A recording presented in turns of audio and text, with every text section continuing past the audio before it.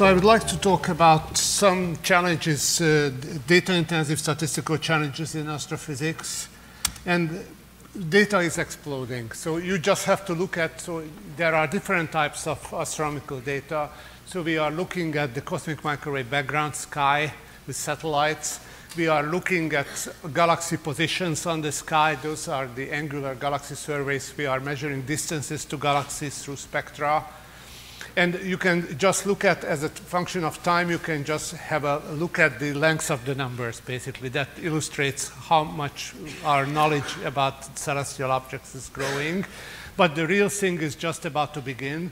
So we are starting now. So far, we were mostly looking at the static sky. So the areas of the sky over which we had time domain information was tiny.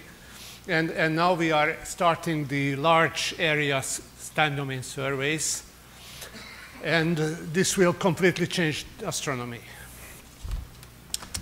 So my whole kind of life changed in 1992 when Johns Hopkins joined the Sloan Digital Sky Survey.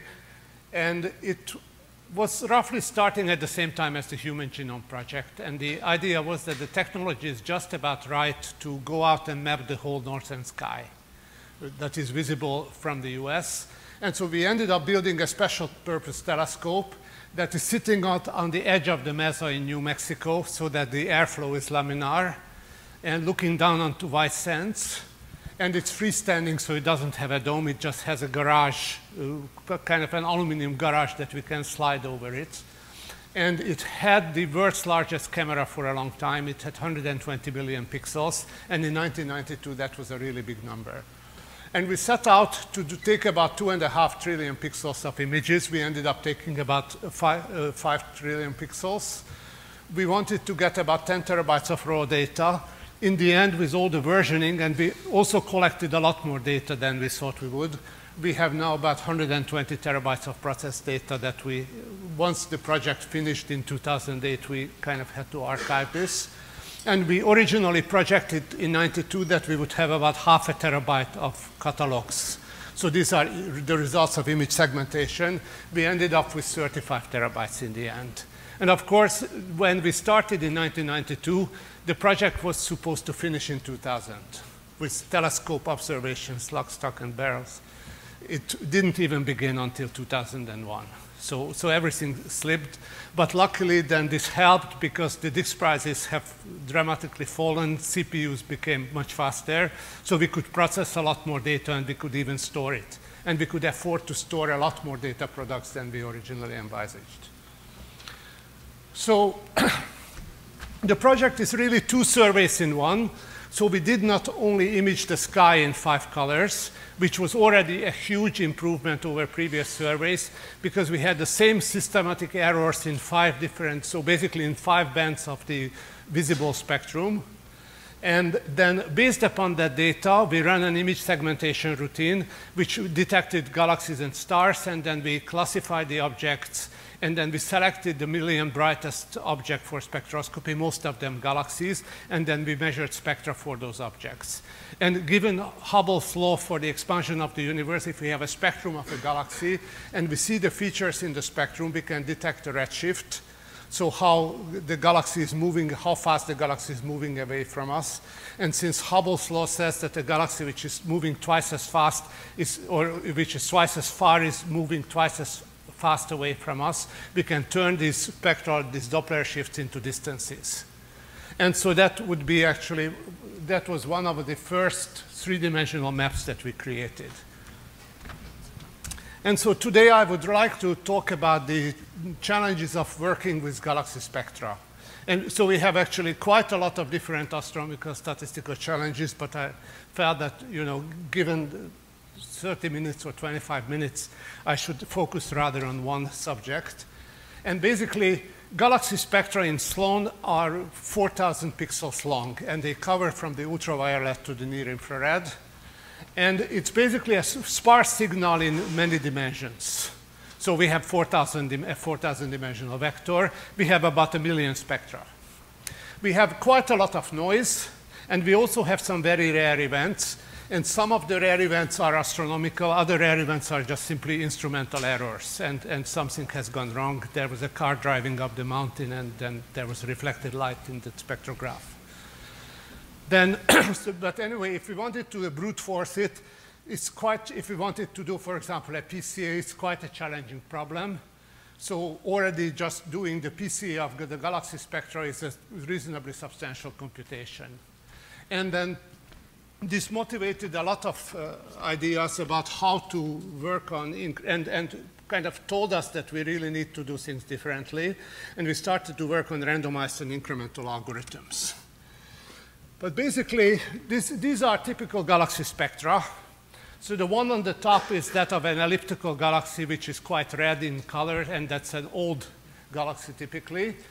And the younger and the lower object is an it's a spiral galaxy, which is also, besides the stellar populations, has a whole bunch of gaseous regions, which are so-called H2 regions, which emit light in very strong emission lines. And these are typically lines of hydrogen, etc., a small number of elements. And so we have basically separate, we have emissions from the continuum, which is coming from the stellar population, and then we have the sharp lines which come from the gas in the galaxies. And if we build up a PCA for all this spectra that we have, actually, so of course the first PCA component gives us the average spectrum. The second one gives kind of the deviation, the aging of the stellar continuum. Then also we get more and more of the finer continuum features than how the so-called intermediate age population shows up, which shows up actually in how the Balmer lines, the lines of hydrogen, change very quickly. And then farther down around the fifth principal components, we also start to see the features coming from the absorption due to the different metals. In astronomy, everything basically heavier than helium is metal. So carbon and oxygen and so on, they are all metals for astronomers. Okay, so instead of doing the brute force big SVD, so Tamás Budavári, this is a work really led by Tamás Budavári, who is an associate research professor at Hopkins. So the idea was, could we actually do an incremental computation of the PCA?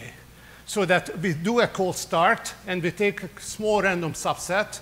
Typically here we want to keep a truncated PCA, so we want to keep the first n principal component, which is typically 5 to 10. And so basically we then compute the covariance or correlation matrix and truncate it at the first p eigenvalues or eigenvectors. And then afterwards, we keep adding, just like if we compute a mean in an incremental fashion, we basically have a memory parameter gamma, which is very close to 1. And so we keep basically, we add to the mix the old basis and then the outer product of the new vector. Okay, so the contribution of the new vector and with a 1 minus gamma weight. And then basically then try to update so we try to write down the correlation matrix as A transpose. And okay, this works like a charm, so no big deal. However, then along comes a bad vector, which is an instrumental error, which is way, way out, and the fluxes are all wrong.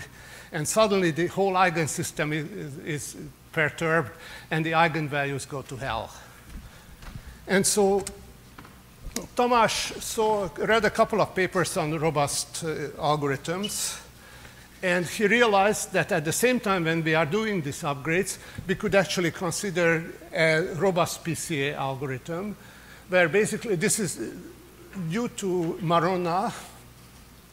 And so the idea that instead of solving the quadratic problem, the quadratic cost function problem, we have a cost function which asymptotically goes to 1. So it asymptotes at very small signals, it asymptotes a parabola, so a quadratic function, but then essentially the wings flatten out and goes to 1. And then one can work from this robust function rho. So you can see that if the robust function is basically unity, and this delta, this crossover factor is 1, then we essentially go back to the normal PCA problem. But basically, one can then pick different functions for like either logarithmic wings or whatever. This then, the derivative of this gives us these weight factors. And then essentially, we are not just solving for the quadratic, for the correlation matrix, but we are also solving basically for the scale factor, for sigma simultaneously. So the memory gives us that what is the right transition between the quadratic to the asymptotic scale. Okay, and this can be beautifully included in the incremental algorithm. So this shows so this is basically running a training. So here comes a stream of vectors. But in the stream of vectors, wherever on the other side where there is a dot, this means there is a vector which is a huge outlier in the input data stream.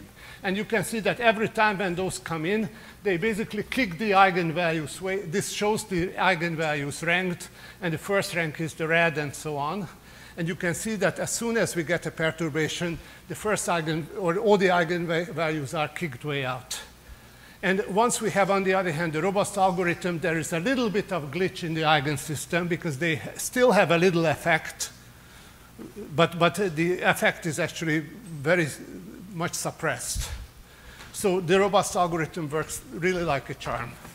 And on Sloan, once we have drawn randomly vectors from the million spectra, we found that after 15,000 vectors drawn randomly from the ensemble, the whole eigenbasis converged beautifully. And we were done in 15 minutes instead of a week of computation. So we then started to apply this to different algorithms, and so different studies of galaxy spectra. And so here I would like to talk about two projects. One is the principal component pursuit. That's an algorithm originally Emmanuel Condis came up. And the other is about importance sampling, which ties in very nicely with Petro's and Michael's talks.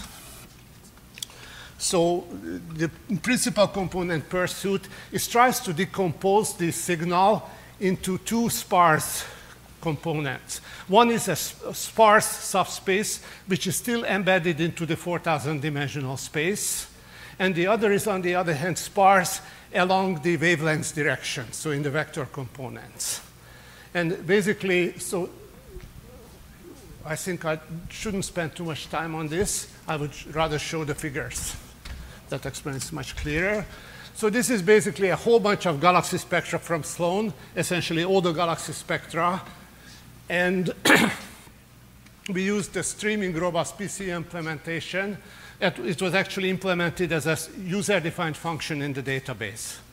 So we didn't even have to extract the spectra from the database, but we could run it essentially inside the database. So the spectra didn't leave the backplane of the machine.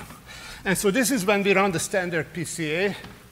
And this is a reconstruction using 5 PCA, the first 5 PCA components, and shows the residuals. And you can see that we got kind of a mix of both of a young and an old galaxy overall when we reconstructed the mean spectrum. So this was, I think, after the residual after 5 components, but this is, I think, the first component. In any case, that picks up both the kind of the continuum shape of an elliptical galaxy, but superimposed on it, there are a bunch of the big typical emission lines. And we have a residual. Okay, when we run the principal component pursuit, that really separates very nicely the shape of the continuum and the discrete emission lines. And these are basically the most important emission lines in the galaxy spectra. And we can see that the residual is much, much smaller. Okay. So the other project is led by Qinghua Yip, who is an assistant research scientist at Hopkins. And this has been done in collaboration with Michael. And so basically, we heard about the CX decomposition. And so here the idea, again, that we take a bunch of galaxy spectra and perform the CX decomposition and then look at the importance sampling. So I don't go into detail since there were 2 talks about it. So this shows basically just different K values. And you can see that essentially how the relevance score is changing as we increase the degrees of freedom of the system. And So you can see so after k equals 2, we basically still see that much of the information and the relevance is down at around 4,000 angstroms. As we increase basically the number of degrees of freedom, we are also starting to pick up much narrower and sharper regions. Why is this interesting? So in astronomy, over the last few decades, astronomers have realized that instead of looking at the whole spectrum, we can learn a lot more about galaxy properties and focusing a small number of regions in the spectrum, so-called Lick indices, where we can measure the fluxes in those regions. And then afterwards, from those, there are certain indices of these Lick indices which correlate very well with metallicity, others correlate very well with age, and they derive these heuristic relations. And we were wondering, can we actually reconstruct classical astronomy based upon entirely statistical principles and importance sampling? So these are the so-called Lick indices, and so there's a big list of those, that what are the wavelength, narrow wavelength region, and what are the different units. And basically Tsinghua then computed, so first just simply took those regions literally and added up the relevance score or importance score, and for all the different indices, and computed for the Lick indices. And we can see that the leverage score, kind of the largest, is about 0.115, roughly. Remember this number for comparisons later. And indeed, the D4000 is the most famous one of all these indices. So it all works nicely. OK. So then Tsinghua used two different algorithms in consultation with Michael. So eventually in the paper, there will be probably slightly more imaginative names for the algorithms. But these are the working definitions. So anyway, so we basically pick the largest p lambdas, and then of course the adjacent lambdas are not independent in a spectrum. They are correlated with one another. There is a natural line width in the spectrum due to the thermal motion of the stars and the gas in the galaxy spectrum. So we have to broaden those regions. We cannot just pick the peaks. Okay. And so basically we try to pick two different algorithms. How do we grow these regions around the peaks of the leverage score to actually identify regions of finite widths? And actually both methods work. The Mahoney second works better. So basically this shows a typical galaxy spectrum. The gray regions show the Lick indices, and these are, the red regions are basically still the narrow definitions of some of these regions without the growth factor. And you can see that most of them correspond indeed to strong features in the spectrum. And we believe that the number 2, for example, that essentially samples the continuum. So we also need something that overall samples the continuum shape. OK. And again, just to see with the relevance score, you can see basically the matching features. So this is how these were picked. OK.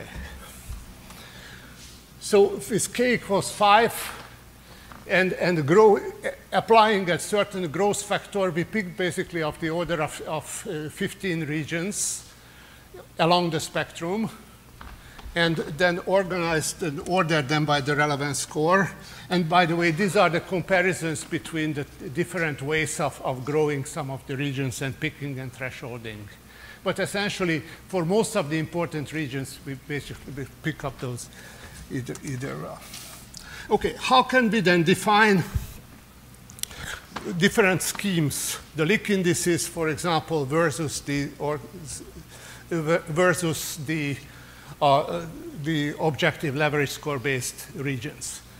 And one can compute an angle. So this is the definition if we have two subspaces, which may have different dimensions. So we can basically define a matrix, an n by m or q by p matrix, which is basically just the dot product of the two bases. And one can have a dimension q, the other is a dimension p.